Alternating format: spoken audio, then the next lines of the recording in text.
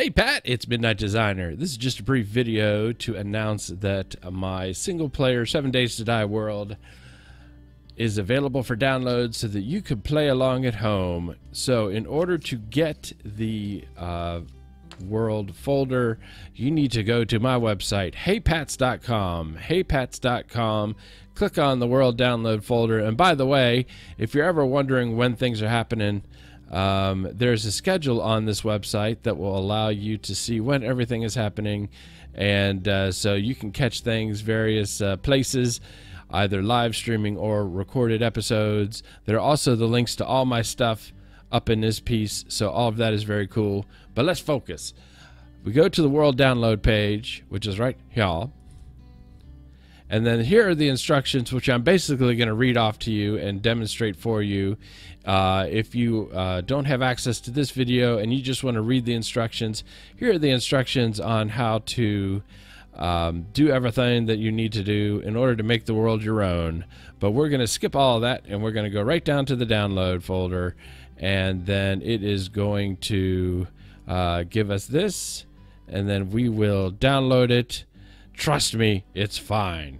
So go to download anyway, and eventually you will get a download of the Jedi folder, which I have already downloaded, obviously. Now, because I have it, it's mine. It's mine. So once you have the zip folder downloaded, as you saw in that previous thing, let me reopen that now I can show you more betterer. There are two things here. There is the actual Jedi file folder, which is the world save, and there's a location text which will tell you the location of my main base, the platform base, and the maze base, so that you can get to those places quickly. So once you have downloaded the folder and extracted the folder out of the zip file, what you want to do is copy it to the game save locations. Now the game save locations are in the roaming folder. If you don't know how to get to the roaming folder, that's not a problem. You hit the window button on your keyboard and R at the same time. Apologies in advance to the Mac users because I don't know what that is on Mac. So you will hit that, and then this run box will pop up, and you will then type in the percent app data and percent and hit OK, and that will pull up this folder here. And then you will go to 7 Days to Die, you will go to saves, you will go to random gen, and then you will copy the Jedi folder into your random gen saves folder. Now that you now have the game on your system in your 7 Days to Die, but the problem is that the game still thinks that you am I, and you am not I, you am you. So what you need to do is you need to find out what your Steam 64 ID number is. In order to do that, you want to go to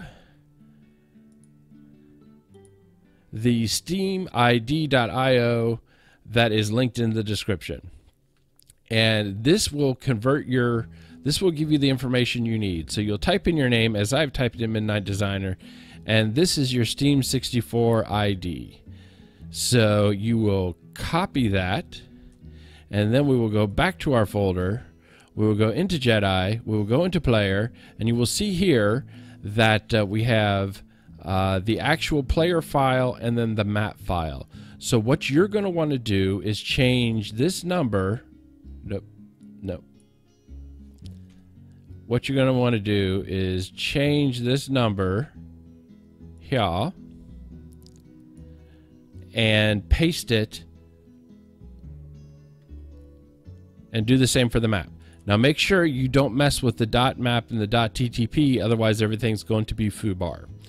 So at that point you are basically done. You close out the folder and you head back to the game, you load up Jedi, and you should wind up standing in front of the main base at the old military camp, which we set up in the first day of the Let's Play.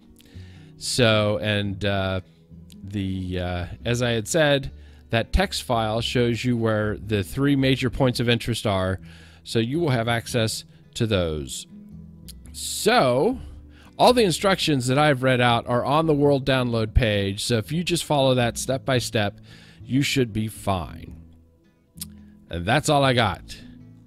The Jedi world belongs to you now, Pat.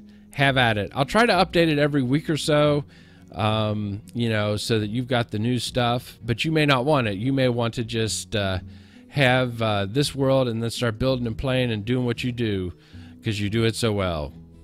There you go. World download. It's for you. If you like this video, please hit the like button. You know what? You know the drill. You got this. Have fun. Thanks for watching and have a great day.